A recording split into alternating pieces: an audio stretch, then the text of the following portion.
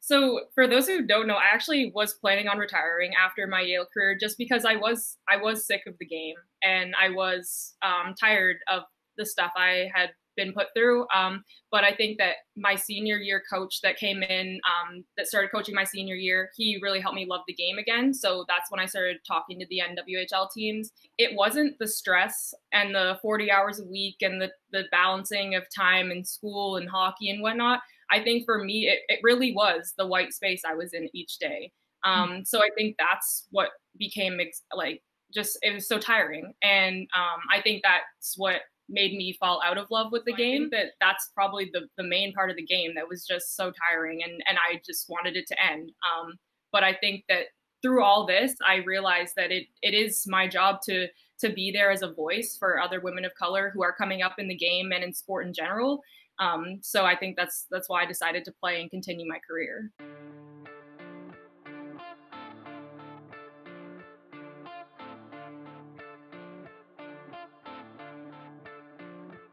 This is Social Justice in Women's Hockey, a new series of critical conversations about the role of women's hockey in the fight against oppression. I am your host, Erica Lindsay Ayala. Tonight, we are joined by Yale alumna Saroya Tinker. In our conversation, Tinker and I discuss racism in Canada, white gaze and the Black superwoman trope, as well as why Tinker herself almost retired from hockey altogether. This fall, she will join the Metropolitan Riveters of the National Women's Hockey League. We thank you for joining Social Justice in Women's Hockey. We hope you will learn something from this conversation with Saroya and that you are challenged to join the fight against all forms of oppression.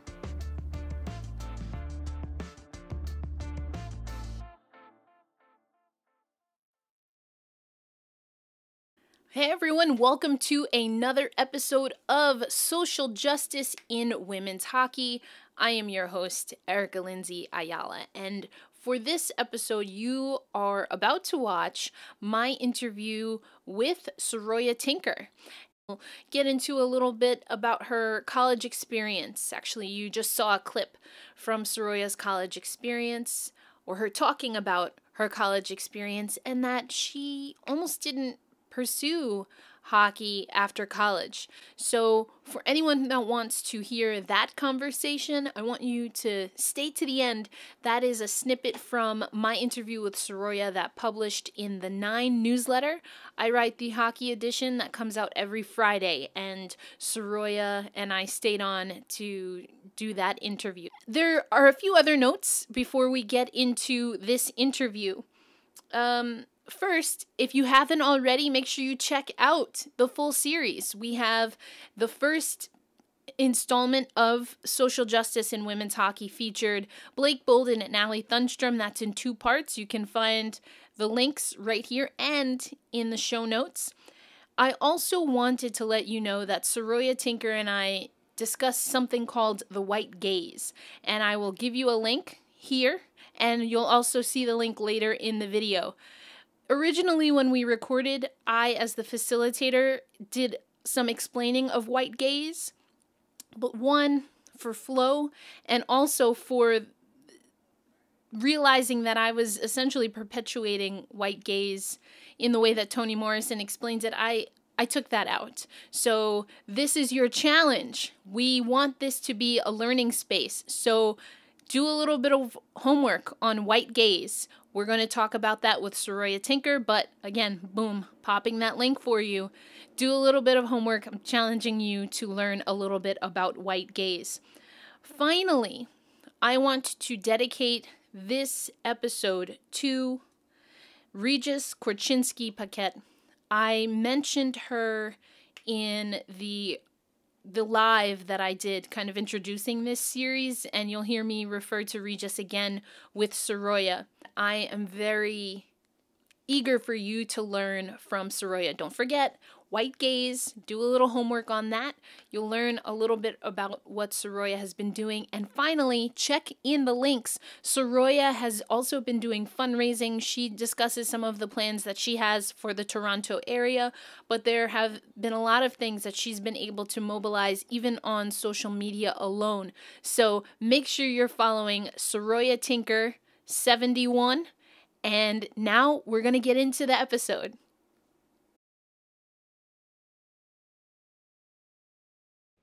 All right, everyone, welcome to another edition of Social Justice in Women's Hockey. I am here with Saroya Tinker.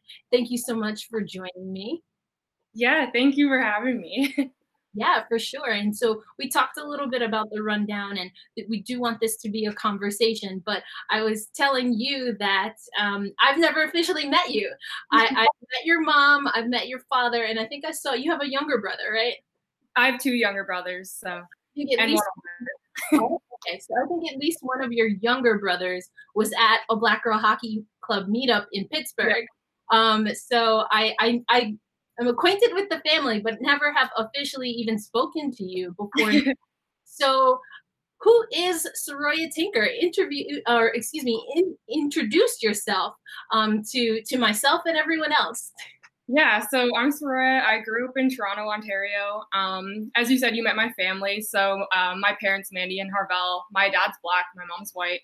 And I have three brothers, 9, 19, and 26. And I just graduated from Yale University with my BA in History of Science, Medicine, and Public Health, pronouns she, her, hers, and I'll be playing for the Riveters next year in the NWHL. I also said that was one of my favorite facts about you. Awesome. Riveters, very exciting. But also, Saroya, because we know that there's a lot going on in this country. Well, I should say in North America, because you're a Canadian. Yeah.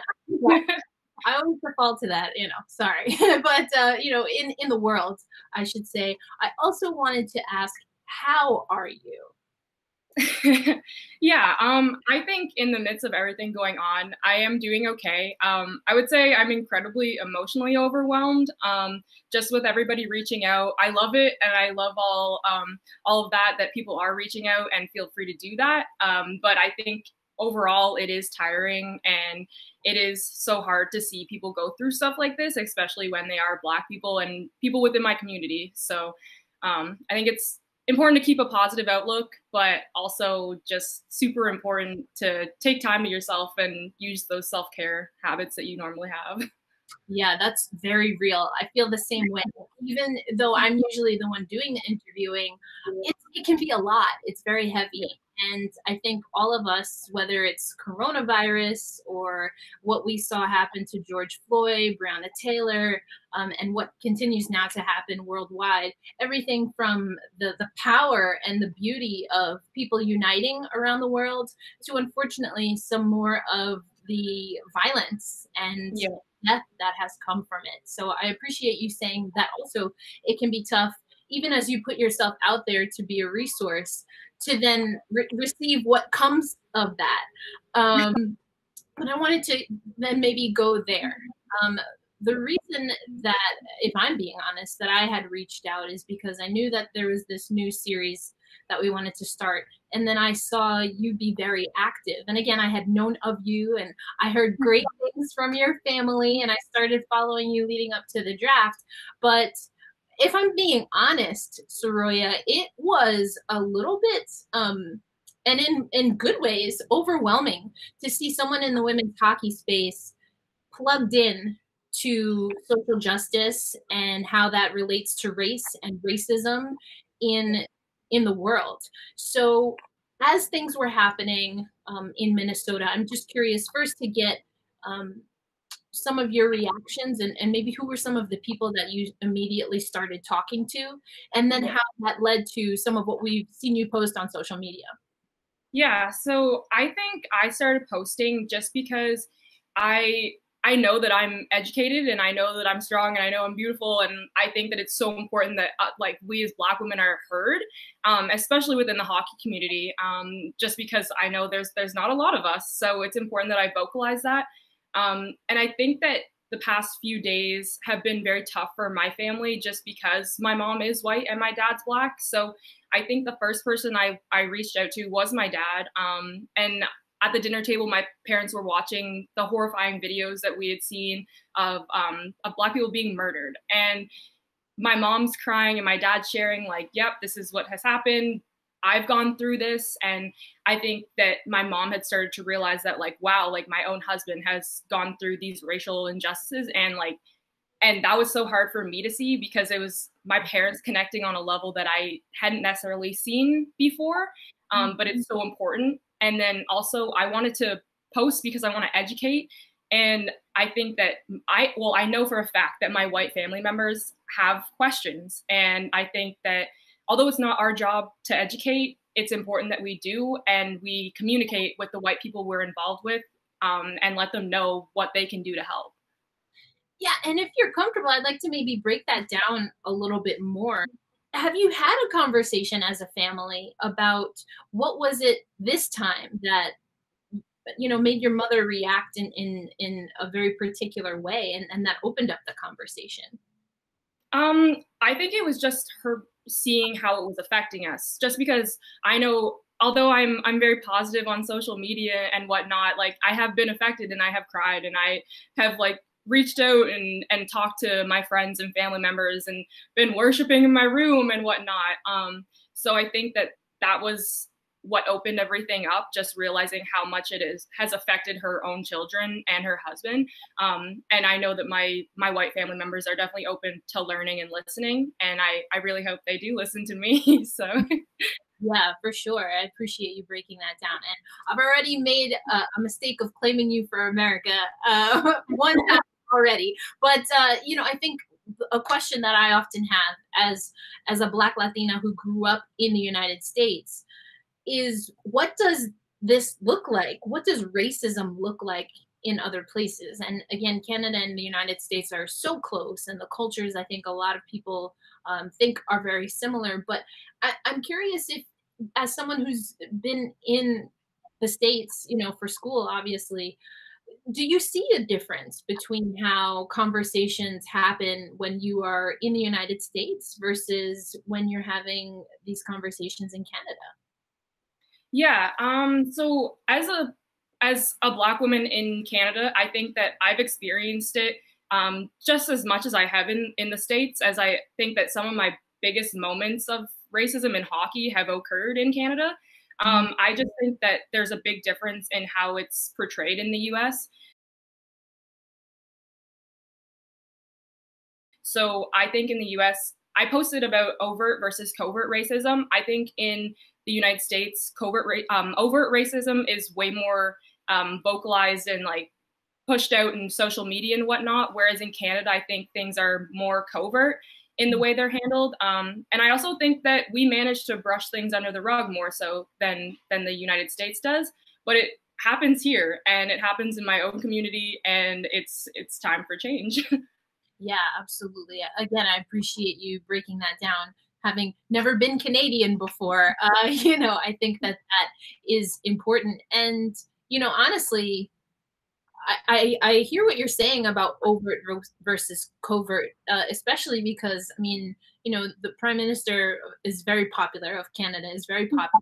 But I'll be honest, it only came across my radar some of the, mistakes that he made as a young man and wearing blackface within, I think, the last year.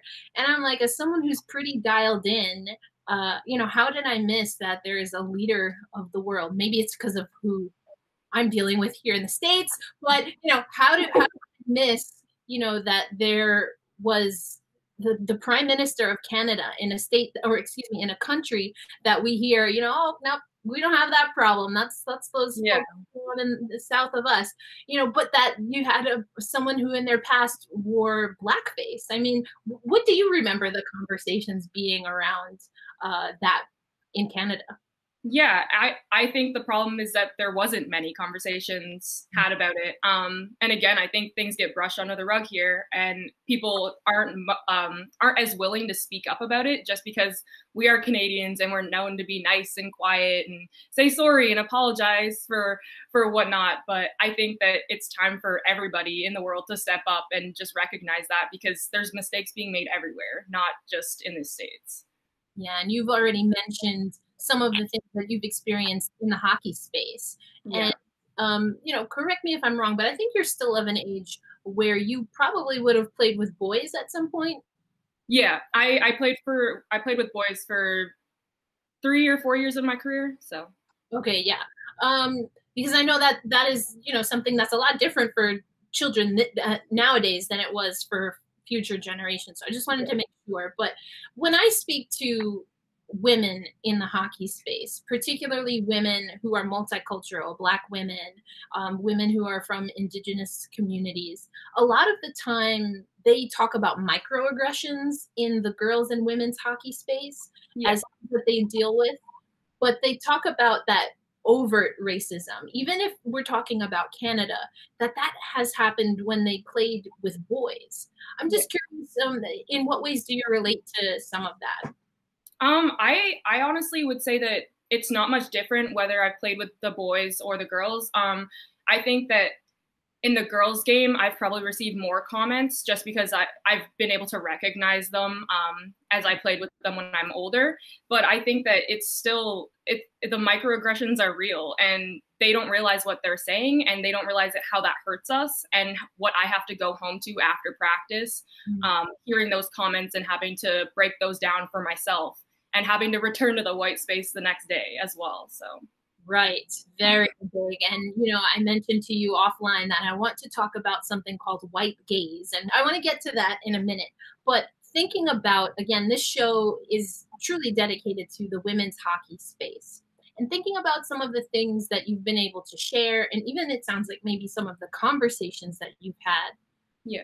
What is your hope for women's hockey moving forward in this moment where there are people like yourself, or even Blake Bolden, who was on the show, who said that, this is some of the first times that she's even felt comfortable talking about this as a Black and like the Black women's hockey player, right? Yeah. What is your hope for the women's hockey culture moving forward?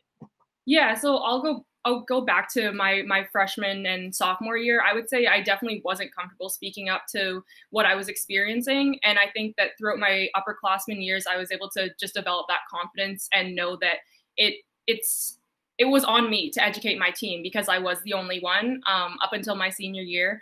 But I think that my hope for the game is just that my white teammates are able to call out other white teammates.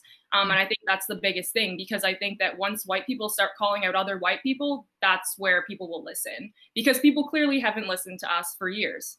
So I think my hope is just for people to start being able to vocalize and express that they're upset with the comments that are made and the way we're treated in the game. There's this feeling, and honestly, maybe even as a society, we allow this excuse that in order to talk about Black people, or in order to talk about racism, particularly if it's perpetuated against Black people, you have to be Black to talk about that. Yeah. I think that, again, sometimes we just allow that to be, oh, well, I have to learn about Black people from Black people. Yeah. What would you say to that as we move from 2020 and beyond? Yeah, I think it is so important to talk to your Black friends and Black teammates and whatnot. And I think that once you receive that education and once you think that you understand and know that you understand, I think that it should be passed on. So I know that my captain that has been announced for Yale women's hockey next year, she's made an effort to reach out to me and ask me what I think should be done on the team. Even though I'm not a part of Yale women's hockey anymore, as an alum, I want it to continue and for that space to be inclusive for Kirsten Good, who is another Black player at Yale women's hockey now. So I think that it's awesome that they're reaching out, but I think that it's so important that once white people are educated enough that they pass it on to other white people who don't understand. Yeah, absolutely. I think I've been kind of using this phrase as like build your team, right? And your Yeah. team doesn't have to be all Black people. Like build your team also that you want to influence, and Yeah. if that's you as a white person or however one identifies. If you're struggling, then maybe think of someone else who's struggling too and bring them along on the journey. So I love that you said that, and I think it's great though that you again are making yourself available, but even more so that Yeah. you're empowering people to say, hey, I'm here, but also like you're gonna have to take off the training wheels at some point, you know? Yeah. So I mentioned the term white gaze, and I want to, I think if I point here, then when I do this in editing, it'll fix it. But so I'm gonna put a link to Toni Morrison. Um, she gave this interview. It's very famous. I'm just curious, what is your familiarity with Toni Morrison and the concept of white gaze, and how do you relate to that? Yeah, so I wrote a bit about that in my senior thesis at Yale. So I think that this goes along with white people never being able to fully understand, but knowing that they can stand with us. So in my thesis, I talk about the superwoman trope, and I think this is the first thing that comes to mind when you say that. And the superwoman trope, for anybody who doesn't know, is that feeling as Black women needing to be strong and independent, and kind of hide and not express our true feelings and emotions. So I think that's what I mostly relate it to. But again, I think that as when she's writing, I think that we as Black people we don't have to explain that to other Black people, and I think that's something that white people need to understand. Yeah, they'll never understand, but they can stand with us. right. And I think that goes back to this balance between being a resource and being a crutch. We started with how are you, because these conversations are always a part of the Black experience, from my experience, Yeah. but heightened with not only the emotions that we feel now because of, again, Breonna Taylor and George Floyd, but now everyone else. Yeah. Also getting to that point, which is almost like our baseline. So what are the ways that you're dealing with that? Yeah, so I think that, as I mentioned and have posted, I think that that I'm dealing with that just by being able to educate myself even more on other Black experiences, and just getting like word from other Black friends and sharing those experiences, and then being able to educate others, just because I think that there's such a lack of understanding, and once people make an effort to understand and educate themselves, that's where change is going to be made. Yeah, absolutely. And I do want to, get really real here, because I also, and this is my take for you to argue as you see fit, but I also feel that sometimes, and it's not just the Black community, because I also identify with the Latina community, which for some people in that community is very problematic, that I also identify as Black. Whole nother podcast topic.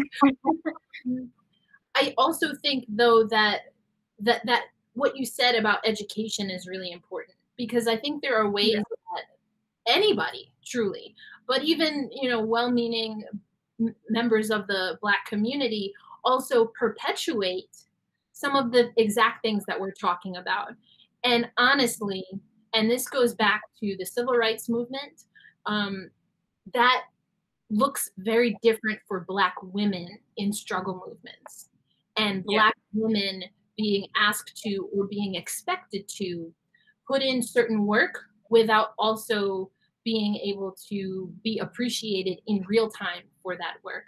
I'm just curious, getting your thoughts on that particular aspect of right now, of what we're dealing with, of the fact that, and this seems almost ridiculous to say because death is death, but there are people who will say the name George Floyd, but maybe don't know about Breonna Taylor.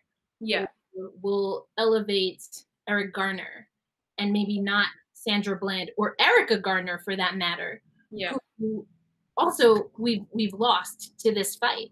Just your thoughts on that. Yeah, I think as Black women, again, as the superwoman trope, like we endure so much, and I think it's like imperative as Black women to support each other and stand behind one another, especially in sport, because I was fortunate enough to have the opportunity to attend an Ivy League school, and I wouldn't have had that opportunity without hockey. And so I think that as a Black woman in sport, I know that it's my job to step up and say something and support other Black women. And I think that it's so important that we reach out to our black female friends and like let them know that we're there for them and stand behind what we're saying, no matter the subject. The way you've been able to articulate things, I think, has also resonated with people, which, in and of itself could be another thesis category, right? Being having a way of packaging things versus, another trope that we hear of the angry Black woman. Yeah. But I think that your poise has really resonated with people. And even Blake, when she was on the show, had nothing but high praise and stick taps to you, Yeah. because she felt that at your age she was not able to do that. She's just coming into that space. And as I said before, I've never had this conversation because I felt honestly muffled. Like I didn't want to rock the boat too much. I was getting a lot of attention just for the color of my skin. And some people are saying, oh, well, why is she getting attention just because of the color of her skin? Like, we don't see color. Why is that a big deal? But it is a big deal. Actually, it is a big deal because I didn't have someone that looked like me because I went through some ish growing up playing in this sport, I don't think that you guys had to do that. Well, I'm pretty sure that you didn't. So let's just all understand so we can cut the crap and not let this happen, or at least be aware of it. So if it does, we understand what to do and how to handle it and what to talk about and how to support each other.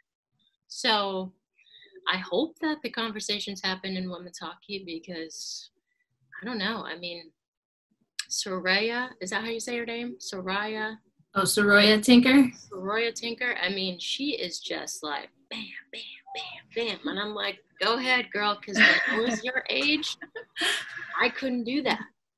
Because it wasn't time. It wasn't the right move at that moment. I didn't have the support. People would have been like, this crazy, angry Black woman, And that statement right there is just so disheartening to hear, like, that angry Black woman. That shouldn't be the situation. I am very aware that I will absolutely never fully understand what you've gone through and what anyone in our Black community goes through. But I absolutely want to change that conversation and have it be something that isn't taboo. And Blake's reached out to me and we've talked to each other. And I think that's another reason why I'm stepping up, just because I've realized I didn't have many role models when I was growing up in the game. And I think that's so important. And I've had a lot of young girls reach out to me, which is so encouraging. And I encourage more to do so just because I am there to support them. But I think it's so important as Black female athletes to stand behind each other.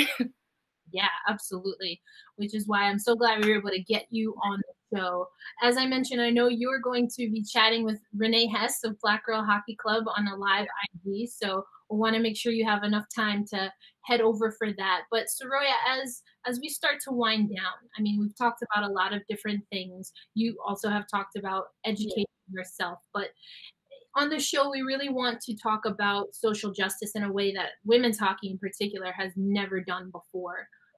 What would you like to leave folks with as far as a message or ways to be encouraged, or even other things that you're going to do to commit to this conversation long term? Yeah, so currently I'll say that I am working on a peaceful protest in Toronto. And I'm just encouraging people to educate yourselves, learn and listen.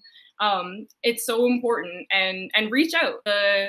Maybe the words aren't "how are you," but there are many ways that you can reach out and check on your friends of color and your Black friends. So I think that's so important, and just to have an open mind and be there, listen, and educate yourselves. All right, I love it. Protests in Toronto. I think there was a woman. I don't know all the details. Is it Regis? I'm not remembering the full name, but there's a instance where her family is claiming that she was pushed off a balcony. Oh, yes. Yeah, that happened sometime last week. And again, like I said, in Canada, we're much better at sweeping it under the rug. So I definitely think it's important that we recognize that. And I think that the peaceful protest will definitely be impactful for many people. Okay, Saroya, so I wanted to ask you a little bit about your transition from college to the professional level. What has that everything from the draft to, now presumably getting yourself prepared for the fall, what has that been like for you so far? Yeah. So for those who don't know, I actually was planning on retiring after my Yale career just because I was sick of the game and I was tired of the stuff I had been put through. But I think that my senior year coach that came in, that started coaching my senior year, he really helped me love the game again. So that's when I started talking to the NWHL teams. And I think that preparing for professional, I think I'm just looking at getting stronger and faster. And I'm definitely looking forward to being on the Riveters. It's so exciting. And I didn't expect to go fourth overall, but I mean, hey, I'll take it. Yeah, I want to backtrack just a little bit because, I mean, athletes in college getting worn out by the game is something that you hear a lot. So how much of it was just kind of the grind and what's expected of a student athlete, and how much of that was some of what we talked about in our other conversation, as far as, again, being someone who is Black in a space where, traditionally speaking, and there aren't a lot of other people that look like you. Yeah, I think so. For me, it wasn't the stress and the 40 hours a week and the balancing of time and school and hockey and whatnot. I think for me, it really was the white space I was in each day. So I think that's what became just, it was so tiring. And I think that's what made me fall out of love with the game. Because I think anybody who knows me knows I'm a total hardo. Like, anybody wants to work out, like, let's go do it. Like, I'm always down. I'm always ready to work hard and improve on whatever I need to. So I think that that's probably the main part of the game that was just so tiring, and I just wanted it to end. But I think that through all this, I realized that it is my job to be there as a voice for other women of color who are coming up in the game and in sport in general. So I think that's why I decided to play and continue my career. About this, because Blake said something to this effect that is very natural, that's very real. But I also wonder if you've allowed yourself to think of, is it because you're a hockey player that seems to be like an acute frustration of yours, or do you ever wonder if you weren't a hockey player, if that would be different? I don't know, one way or another. Mm-hmm. Speaking specifically to at Yale, I know that it would be different if I was not in a hockey space. Most of my best friends are on women's soccer team, and I've made close friends with them just because I know that their team atmosphere is more inclusive and whatnot. So I do think it is specifically hockey that was tiring me out with this. Wow. Yeah, that's tough. That's tough. And you said that there was a coach that made you fall back in love with hockey and really be to reassess. I mean, how much of that was just being able to kind of, take a breath and reset, or were there things that this coach was able to do to maybe, help mitigate some of the frustration that you were feeling because of being Black in a hockey space at Yale? Yeah, no, I think that it was definitely on my coach. He was so willing and open to learning about me, myself, like personality wise. I usually have a bit of a wall up. I'm hard to get through. Always smiling, but I know that I'm not the easiest to talk to about personal things often. I don't always put that out there. But he made an effort to get to know me on that level, whether it was calling me into the office and just having a casual conversation with me, or looking to our athletic department to see what they can do about our diversity and inclusion training. So I think that that's really what encouraged me and kept me going, and made me want to continue playing by the end of the season.